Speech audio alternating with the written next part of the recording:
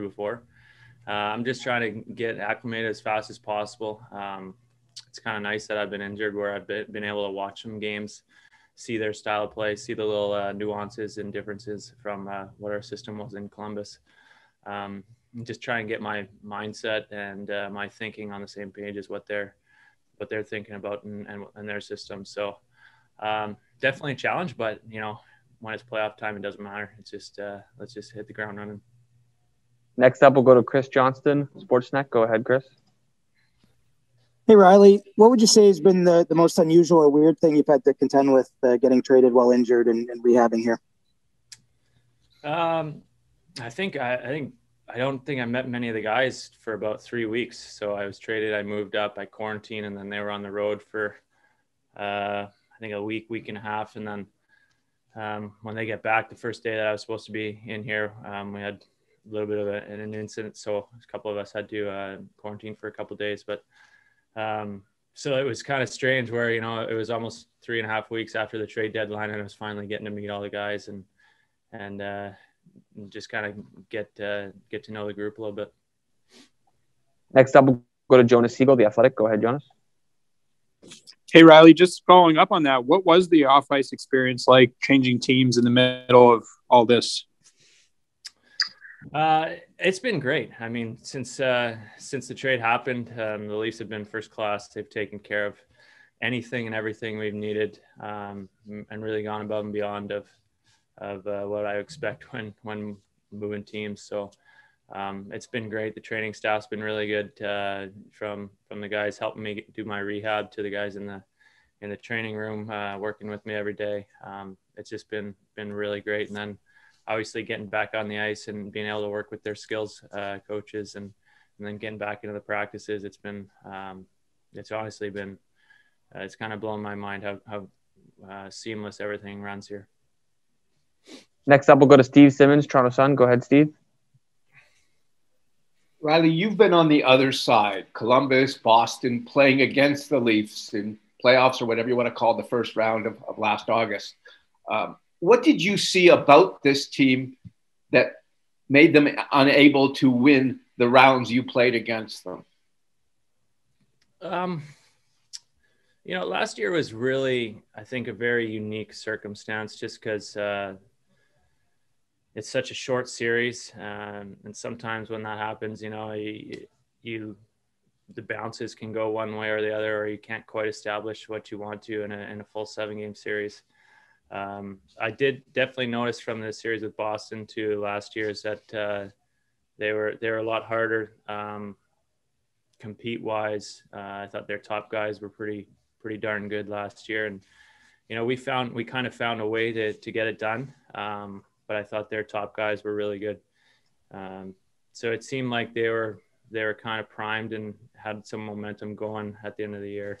We were kind of in no man's land, but that also obviously got interrupted by the stoppage. So I think last year was just a really unique case, and this year seems like the team's firing on almost all cylinders and has that momentum going into the playoffs and knows where their game's at instead of trying to find it in a quick 5-game series. We'll take a couple more here. We'll go to Kristen Chilton, TSN. Go ahead, Kristen. Riley, when you were watching the Leafs, I guess what stood out to you the most in terms of those differences that you mentioned, maybe in terms of structure from Columbus, and what's it been like skating with McKayev and Kerfoot so far? Yeah, I noticed they make a lot of possession plays.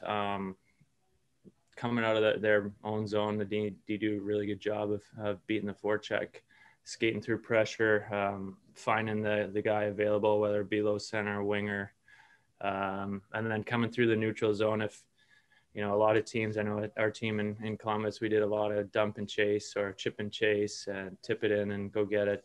And it seems like they make a lot more possession plays here, whether it be changing sides through the neutral zone or trying to find lanes, chipping it to speed. Just seems like they always have 2 or 3 guys close in support, ready for the puck at all times. So definitely going to be a little bit weird and not as natural to begin with, but once we get going, my line mates have been great. Mickey's been playing really well. Curves, obviously, he's like a Swiss Army knife out there. He kind of does everything so just relying on those guys and asking them and getting their feedback and just kind of adapting on the fly. We'll take 3 more here. We'll go to Richard Lave with La Presse. Go ahead, Richard. Yeah, hi. So you're just coming in, obviously. This is a brand new thing for you. Can you have a sense of the rivalry, what that means, and what those two teams have meant for hockey fans in Canada over the years? Yeah, you kind of read about the history and hear about it. Obviously, 2 Original Six teams that have had a lot of success, maybe not in the last 20, 25 years. So obviously both teams are looking to get back to that storied franchise and that success and that level.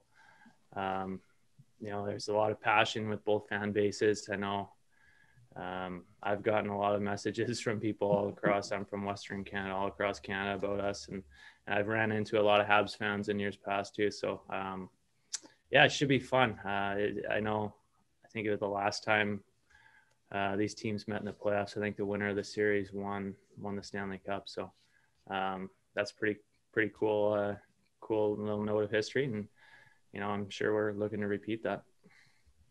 We'll take 2 more here. We'll go to Lance Hornby, Toronto Sun. Go ahead, Lance.